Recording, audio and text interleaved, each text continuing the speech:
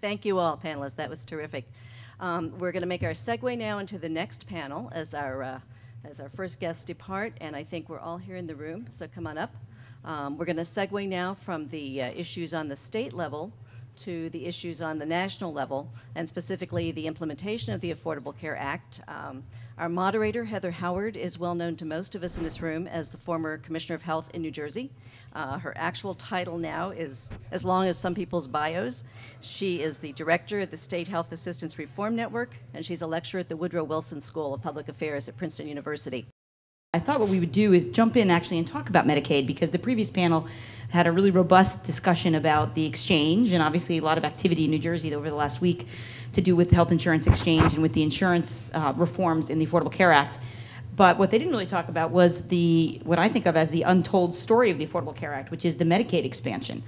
That when you look at the Affordable Care Act, 32 million people nationally will get health insurance under the new law. Half of those newly insured will be under a Medicaid expansion.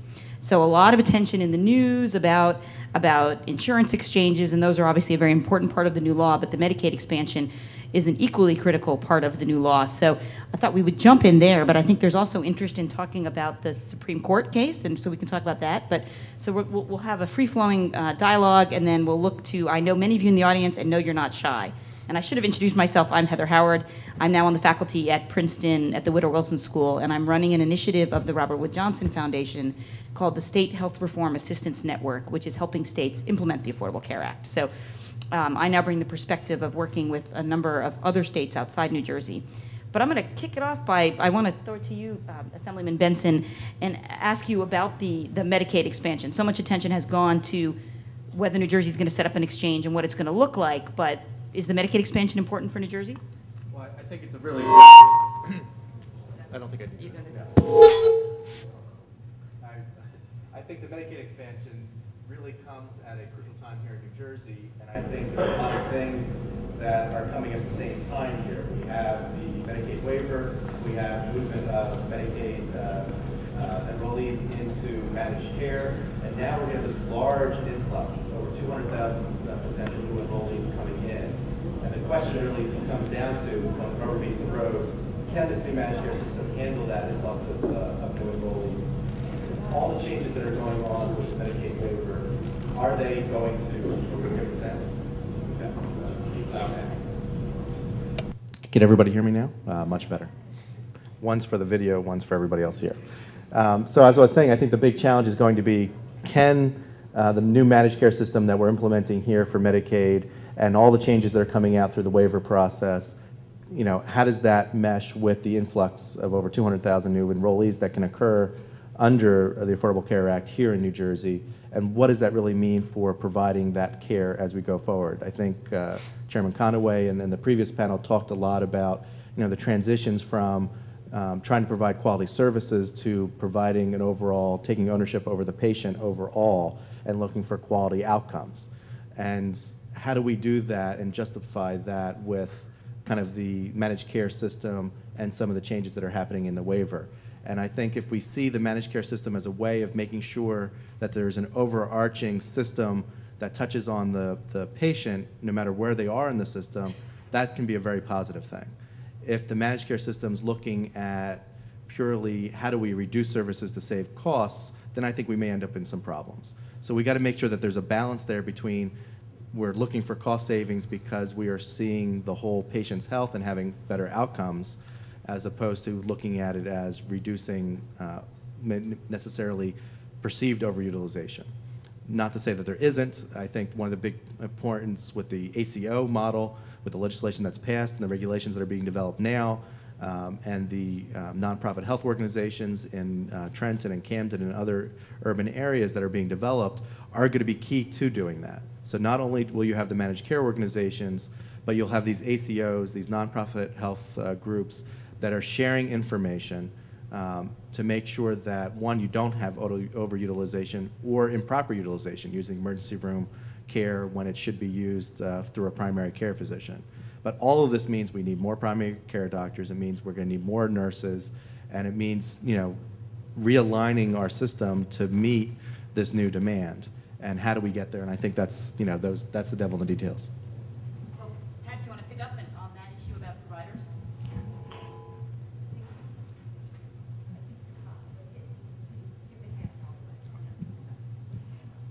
One of the challenges we have in New Jersey is that we already are short 1,400 primary care physicians in the state.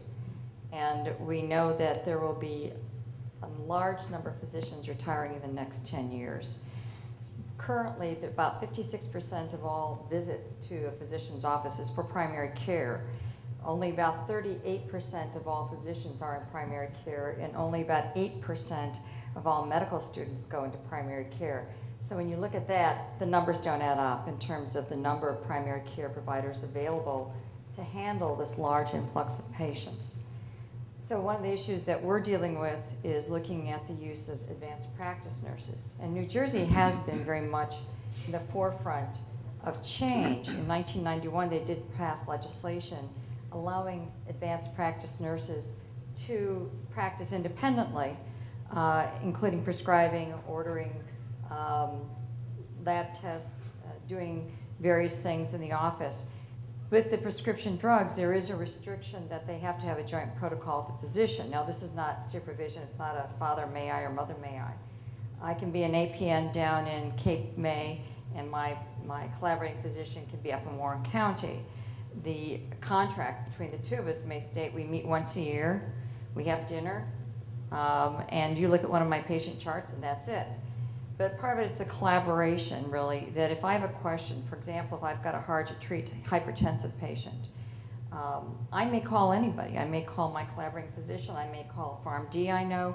I may call another APN and say, what do you suggest? But what has happened is that collaboration has sometimes become problematic in terms of being able to practice. Some of the managed care companies will not impanel an advanced practice nurse because of the collaborating agreement saying, well, you're supervised by that doctor, and that doctor is not part of our plan.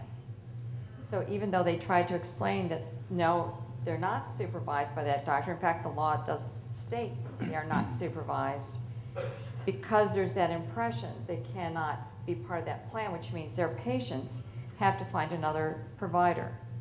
So some of the restrictions we have in place may make it difficult to take care of the influx of patients we're expecting under the Affordable Care Act. So part of our concern is removing some of those barriers, which we know aren't needed for safety reasons, because there's a great article from Health Affairs a few years ago about that. There have been numerous other journal articles, peer-reviewed journal articles, talking about the fact that APNs can practice in primary care very safely. And it's not an issue of nurses versus doctors, because I know, like, Dr. Scheinbaum is here. I go to his clinic. He employs APNs. There are a lot of physician clinics that are made up of APNs, physician's assistants, and physicians. So it's not an us versus them. It becomes an issue of whether nurses can practice independently, whether there are restrictions in terms of reimbursement, and whether in the future we will have enough of any primary care provider to meet the needs of the public. So Steve, you've worked with a lot of states on waivers. Can you shed any light on New Jersey's waiver and how that will impact this Medicaid expansion? Well, I would add a couple of points. One, the states across the country, not just New Jersey, are facing, the Medicaid agencies are dealing with a lot of issues, not just the expansion that's looming ahead. And one of them is the waiver. And there are a number of states that have gone for fairly comprehensive waivers, and New Jersey is obviously in the midst of that process with CMS, which is a process that is necessarily kind of tightly held. It's a bit of a chess match with the feds to get it done right. And so, but we anticipate, I anticipate working somewhat with Valerie Harr, the Medicaid director, and others, just on the side on other issues, that it's going to move forward and happen. And there's some very interesting things in the waiver around behavioral health and long-term care, which I think we'll probably talk about a little bit more before we're done. But I wanted to go back to the expansion issue just briefly as well. Heather characterized it as a little bit of a sleeper issue in the whole ACA debate that's going on with the Supreme Court and the elections, et cetera. But it's a very big sleeper issue. It's a sleeper issue that is going to have enormous impact in a number of states, particularly those in the South with low coverage of low-income people. So that New Jersey, where it's, I think, Assemblyman, you mentioned over 200,000, it's going to be over 200,000. I've seen estimates up to 400,000. There are going to be a lot of newly eligible people for Medicaid in the state of New Jersey. And underneath that, with that issue, there are things that need to be considered and figured out, like how you're going to determine eligibility and how you're going to enroll them, what kind of outreach. So there was some discussion of that in the earlier session.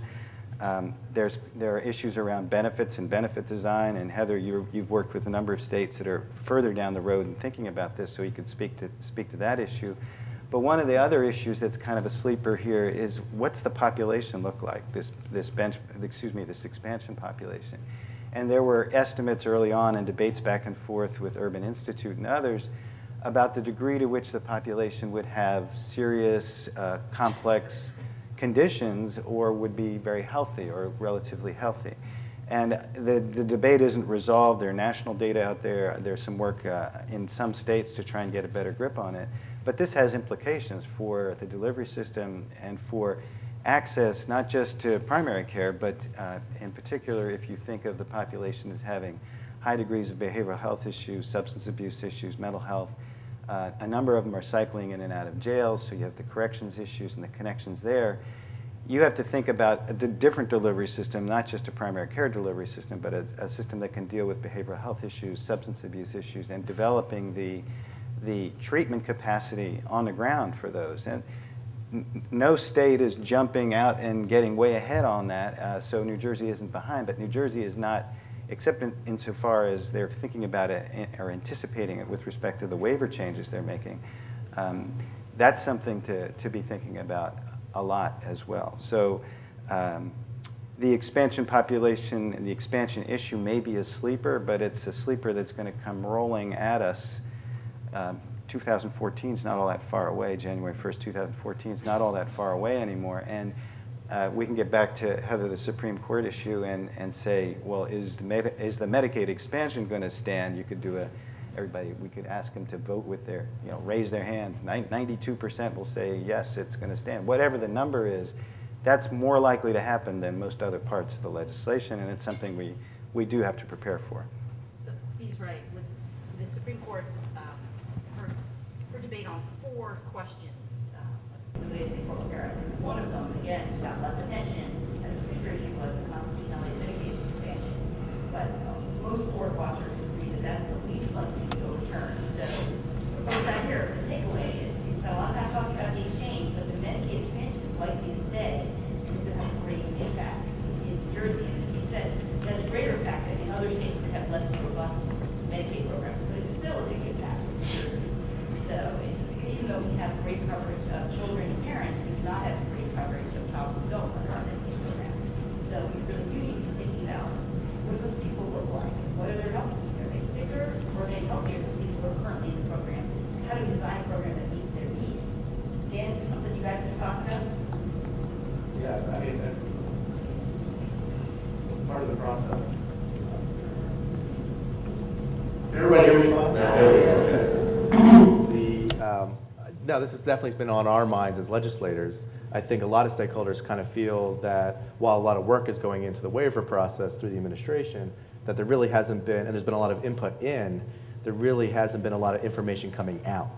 And that kind of black box kind of discussion, I think, has been frustrating, at least for some legislators and also for a number of stakeholders that I think are eager to understand what's going to happen with the waiver and how is that going to impact, especially after the Supreme Court case. And I agree with you. I think as long as the severability issue is decided that they're not throwing out the whole thing because of something being unconstitutional, that the Medicaid waiver, Medicaid expansion is the piece that is the easiest to stay. The only way that that would get is, again, if the Supreme Court decided Medicaid in itself was unconstitutional, which is unlikely at this point.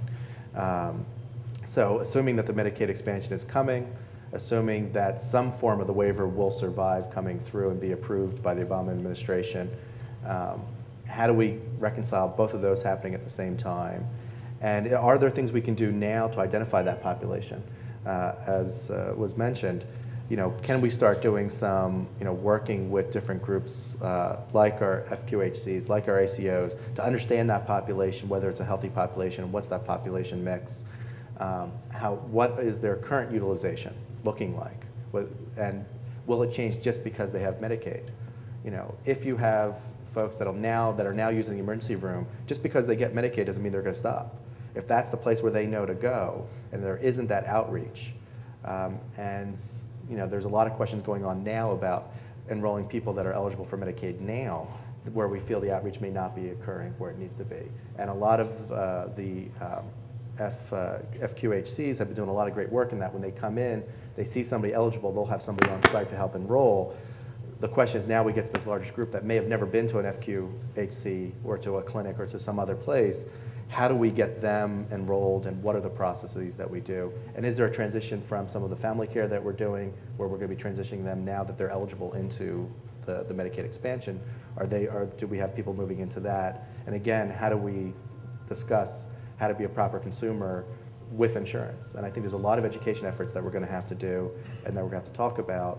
And again, the more we know about the waiver and where it may end up now, the earlier the legislature can work on some of these efforts with the administration to make sure we have the structures in place to be where we need to be in the future.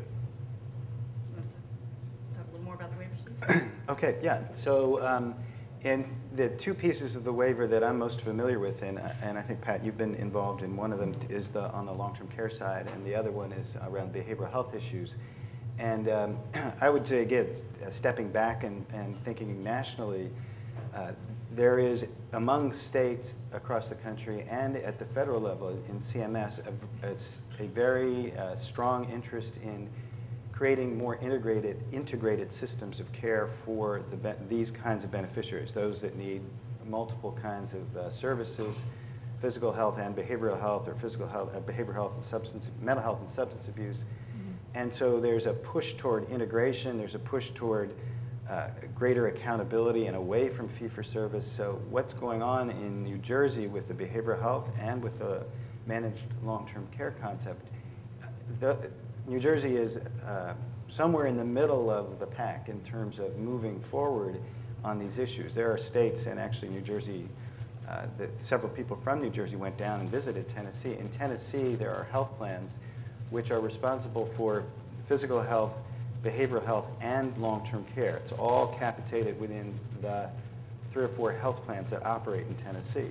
So that's something that Tennessee may be out on the front edge here a little bit, but that's what's happening more and more in states across the country. So New Jersey, in moving toward, on the long-term care side, managed long-term care and linkages with the physical health side, that's a direction that other states are going in to try and integrate care to reduce duplication, get away from the fragmentation that people face out in the system. And I think that there are a number of reasons why all this is being wrapped up into the waiver, and I don't have the inside scoop on all of that, but it certainly is in keeping with trends nationally.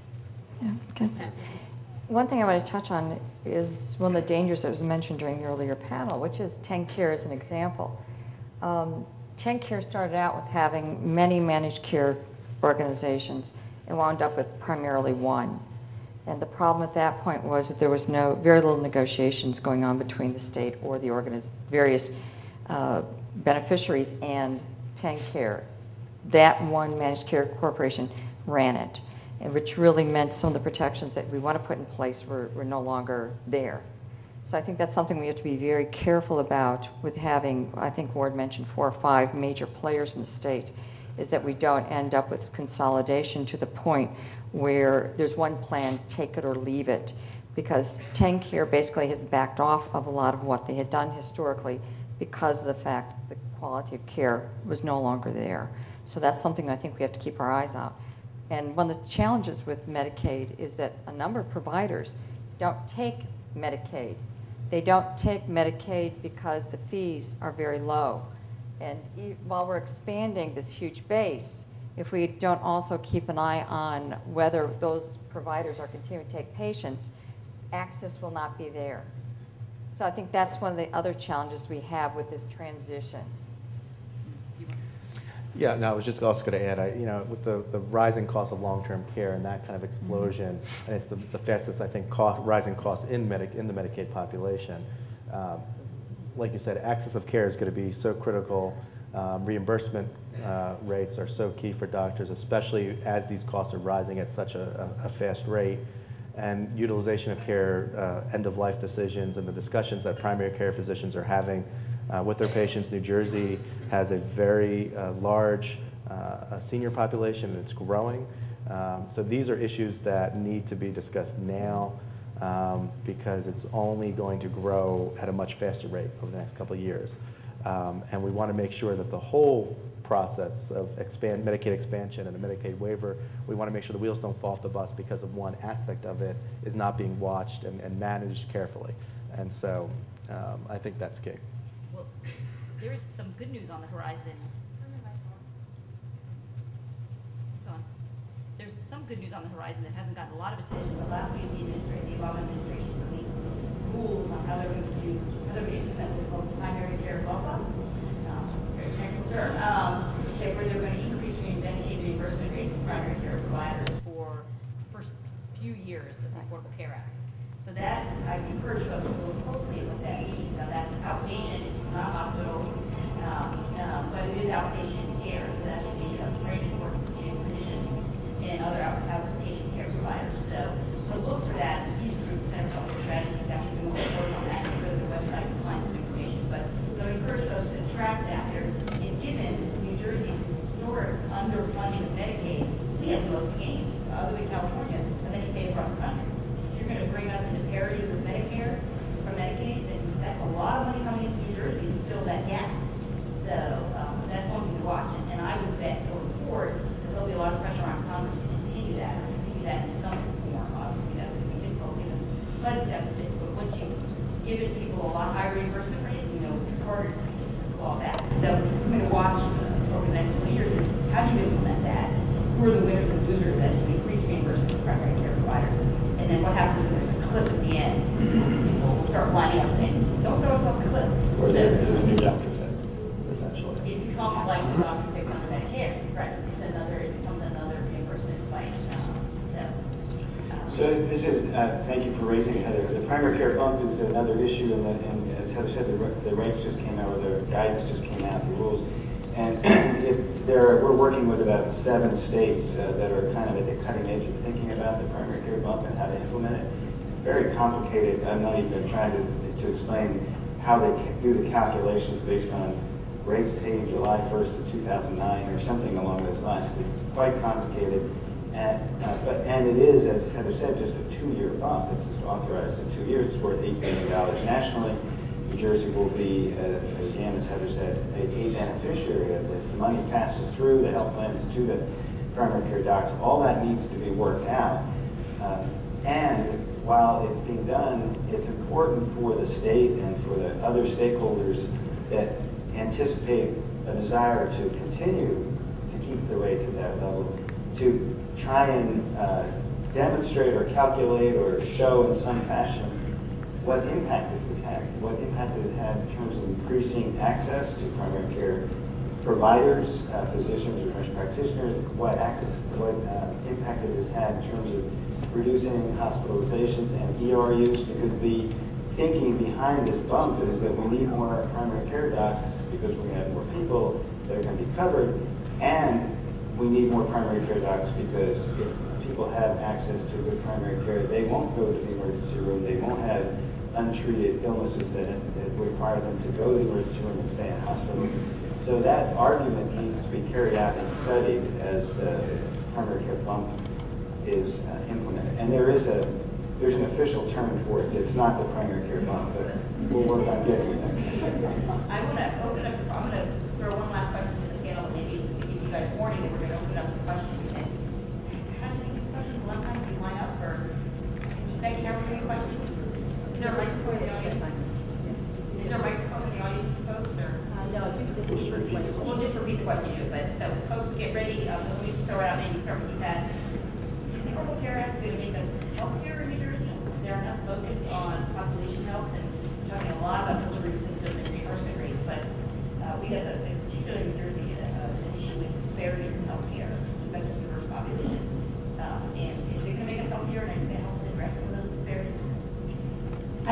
Affordable Care Act itself will make us healthier. I think there are a number of initiatives that we've been undertaking in New Jersey to try to look at some of those issues. Among those is the ACO model, the bill that was passed last year, which takes a look at how do you care from being crisis mode in the emergency room and moving it into the community, into primary care.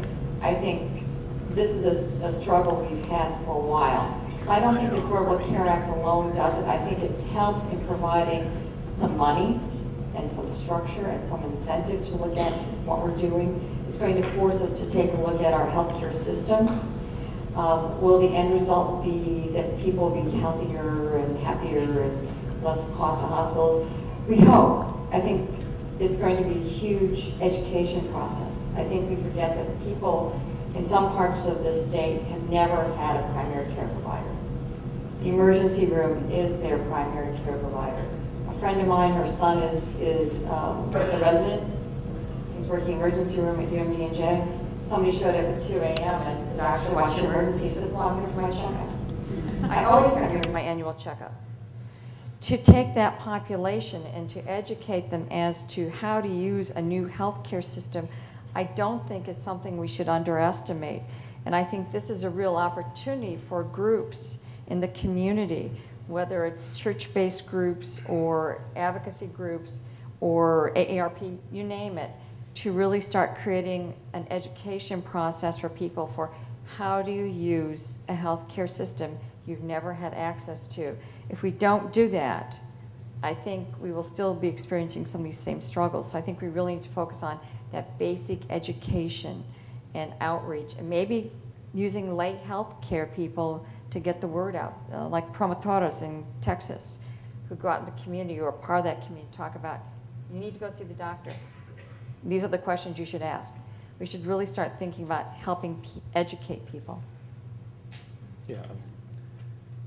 I think the Affordable Care Act does two things. I mean, I think a lot of the changes, as you just said, that there's a change in the marketplace and there's a change in recognition of the system that things have to change, and that's happening already through the ACO model, making sure super users that, we had one person, I think, in Trenton or Camden that was more than 400 visits in 1 year, which means that on the same day they went to multiple emergency rooms or multiple hospitals for service. So using those type of models, using the concept of a medical home to make sure we're looking at the overall total care, those types of models are happening now because the marketplace demands it, and currently insured, whether through Medicaid or otherwise, are demanding those changes to make things healthier.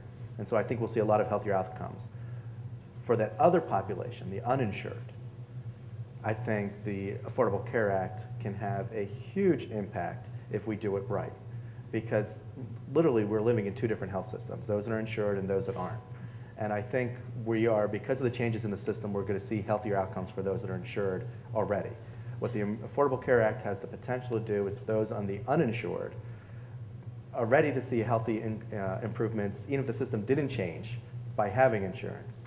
But now on top of that, almost like a greenfield build, we talk in energy and other areas, to have them leapfrog from being not only from being uninsured to insured, but being from uninsured to a healthy care model. So I think there's a much larger savings potential there, and I think the Affordable Care Act really helps not only to provide additional money, but removes a lot of the barriers that occur by not having insurance. My biggest concern in New Jersey is twofold, besides the long-term care issue, is that we still are going to have uninsured people. This does not cover everybody, and we know what populations aren't going to be covered, and that's why the ACO models and these other models are so important. And I think the other area is dealing with making sure that states, and as the reimbursement rates in our hospitals, if we're talking about using hospitals less, we just built 3 new hospitals, 3 new hospitals are just opened in the last month, I'd say, Virtua, Capital Health, and Princeton at Plainsboro. I must add that, since it's in my district. And I think there's a 4th one as well that just opened or is about to open. But if we're saying we got to move to a model where we're using hospitals less and hospitals less and hospitals less, we already have hospitals that are being sold to for-profit systems. There's a lot of shakeup that's going to happen, even more so in the hospital area. We really need to be working on this now and what that means, And how do we allow movement from the emergency room into, there's a lot of federal rules that you can't do, once they get into the emergency room, you can't do anything about it, even if they do come in for an annual checkup. And so there's a lot of things that we have to do before they even walk in that door to make sure that we are not, that we're working with our hospitals to make sure that care comes in, and bringing in the other care potentials to make sure that it all works together. Because the last thing we want to see is, again, more hospitals failing. Yeah. Yeah, and on that point, that the law assumes a dramatic cut in dish funding and reimbursement for hospitals, because it assumes that they'll be seeing insured patients. But there's a question of timing. Will this happen at the same time, or will there be a gap? And is that going to cause greater hospital distress? So very, very important issues. But let's open it up. I'm sure we've got questions, please. Hi, my name is Andrea Norberg, and I'm a nursing executive from UMD&J School of Nursing. I actually have been working on a project that's federally funded to work with Ryan White clinics throughout the U.S. to become certified as patient-centered medical homes. And so I guess I'd like to hear a little more about what's going on in our state around incentives to become a PCMH, thoughts about nurses' roles within a PCMH, state demonstration projects, that sort of thing.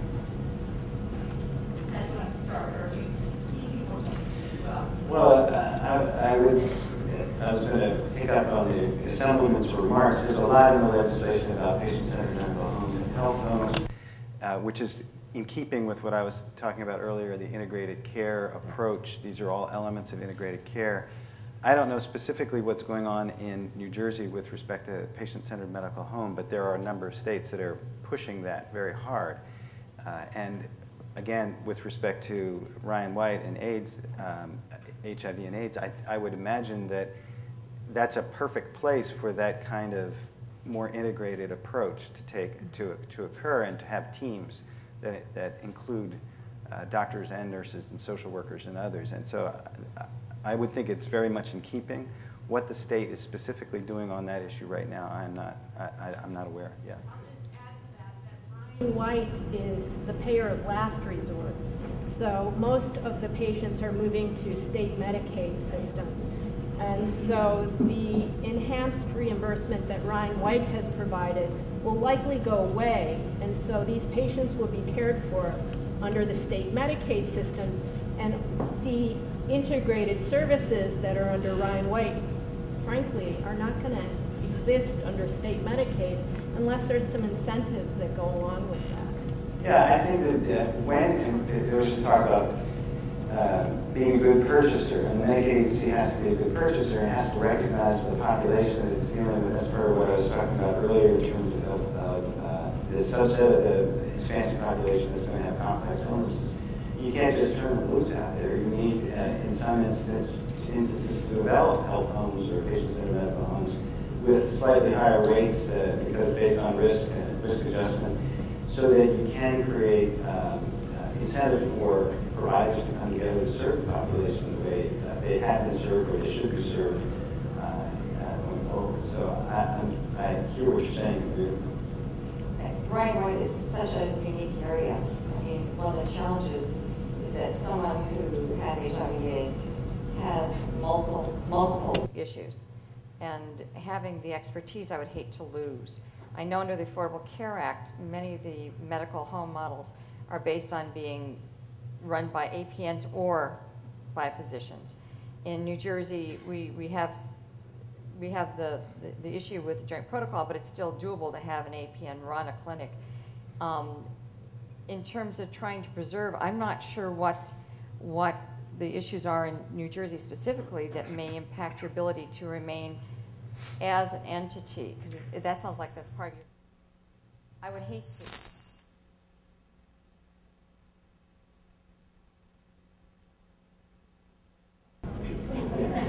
I would hate to have your group lose, because the expertise you've developed over the last 20 years is one that I think has enabled us to move from HIV/AIDS being a death sentence to really chronic disease, which has some very unique issues.